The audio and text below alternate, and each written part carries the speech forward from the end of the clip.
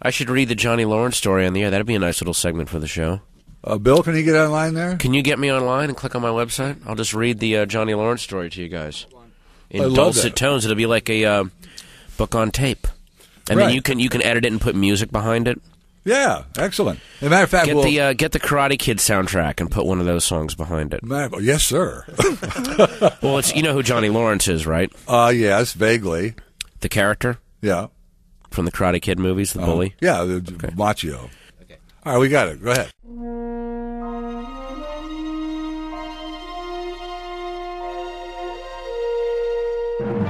Johnny Lawrence owned the universe in 1984. The universe was, to him, the wealthier part of the San Fernando Valley, and not that shithole Reseda.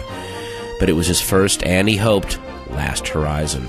High school was a non-stop carnival of Cobra Kai karate class, make-out sessions with Allie, his hottie girlfriend, and doled out skull bashings to any spindly nerd crossing his swaggering path. But his universe flickered senior year. First, Allie dumped him. Then, a skinny, olive-skinned New Jersey asshole named Daniel LaRusso appeared. Worse, it looked like he and Allie were flirting, hooking up, right in front of him. He and his Cobra Kai buddies tuned up LaRusso as best they could. At first on the beach, and then a nighttime knuckle session outside the high school's Halloween dance. Johnny had been smoking some righteous ging, and for a second, felt like he might actually be able to kill Daniel. Hadn't his Cobra Kai instructor always said, an enemy deserves no mercy? There were times, when he was deeply stoned, that Johnny wished he were a cobra. And hadn't his father always admonished, I will move you so far the fuck away from this town if I ever see you back down from someone smaller than you?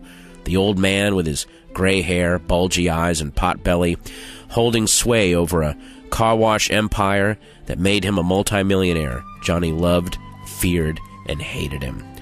So Johnny fed his father an elaborate lie about being jumped by 8 Mexicans when he and his crew were stopped mid-thrash by LaRusso's only friend, a pudgy, sawed-off Asian maintenance man.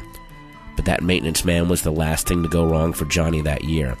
He took LaRusso out to a junkyard and imparted some kind of ancient Chinese ass-kicking secret to the goddamn shrimp, and in the end, it took only a single crane kick to shatter Johnny's San Fernando universe. His father, sickened and mortified, immediately moved Johnny to a new school, forcing him to finish his senior year under the name of Greg Tolan. He also forbade Johnny to practice any martial arts. Heartbroken, but paralyzed for fear of his father, Greg took to mindlessly hoisting cafeteria tables, taking a perverse thrill in seeing people and food spilled into the ground. What was this new sexual charge he felt? He was a bad boy making a big messy poo, and seeing things splash and make a stainy-wainy made him want to be punished, paddled, and humiliated. He didn't like thinking too deeply about it, but he was happy. For a while, because sure enough, another skinny, olive-skinned boy hove into view. He even looked like Daniel LaRusso, even though he dressed like Elvis Costello. This new kid seemed more delicate, feminine. What were these feelings? It was too much for Greg. At a beach dance, another fight on another beach, he threw the Daniel LaRusso lookalike into the ocean, but his satisfaction was short-lived. The new kid's wigger friend knocked Greg unconscious with a single punch. Back home, Johnny's father was apoplectic. He packed Johnny off to college, where he went under the name of Chaz. The smell of the sea haunted him, and he quickly took up diving as a sport, splashing into the water over and over again, diving headfirst into oblivion like he'd always wanted to. But god damn it, here was another third, olive-skinned, dark-haired little wimp in his life. Was his life ever to be free of geeky shrimps? This one didn't even give Johnny the courtesy of beating the shit out of him. He simply took his girlfriend away like it was the third act of some badly written comedy where the writer simply needed the little shrimp to hook up with the impossibly hot older girl. It made no goddamn sense. And then, as if the gods had become tired of pissing on him and decided to start shitting, the shrimp's gray-haired father, the spitting image of Johnny's own dad, defeated him in the diving finals, doing a ridiculous dive called the Triple Lindy. It was as if his own father had finally, publicly, rejected his spawn, painting Johnny's defeat in the sky in a series of mid-air somersaults. Johnny dropped out of college and drifted to Los Angeles. He wandered into a pawn shop to see if there was an old karate gi he could buy. The burly man behind the counter told him he might have something in the basement. Johnny followed him, not even hearing the whistle of air as the leather sap crashed against his skull and his world turned black. They cut out his tongue and dressed him in zippered leather, making him look like a mutant cobra. They sodomized the memory of every olive-skinned, dark-haired shrimp from his mind forever, and for that he was grateful. The store owner and his mascaraed security guard friend, light years away from his distinguished, hated father.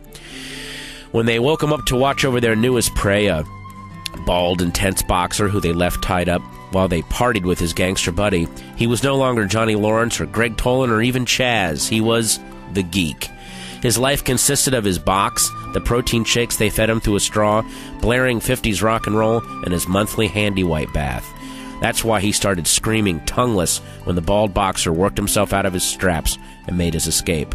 And when the boxer sent a crashing right hand into the geek's melon, Johnny's last thought was, thanks to the laughing gods that at least it wasn't a goddamn crane kick. Thank you. Yeah, we turned the mics down so we wouldn't hear any laughter over it. Like on those morning shows, you know. Exactly. Great. We're Or gonna, the sound effects. Ding, ding, ding, ding, ding. right, I'm going to produce that. I really am. Patton Oswalt, thank you so much for spending your time with us. Guys, thanks for having me on.